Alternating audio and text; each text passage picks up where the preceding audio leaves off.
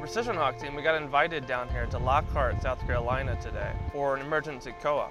We're going to be conducting flights over this landfill to detect the asbestos particles, to monitor some air quality, and to run volumetric analysis.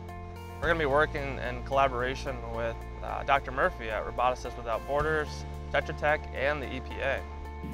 The Bennett landfill is particularly problematic for the EPA because they can't get a good volumetric survey of this toxic waste dump because it's on fire. So they've asked PrecisionHawk to come in, and we've been able to get an emergency COA from the FAA to be able to fly and give them a volumetric analysis. They'll be able to take that volumetric analysis, the reconstruction, and compare that to the original site surveys of the dump.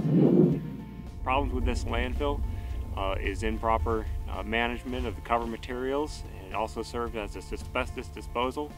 We're interested in the volumes of waste that are here, eroding off the landfill and burning. We're taking samples for chemical constituents in the plume, including asbestos that is distributed over the ground surface.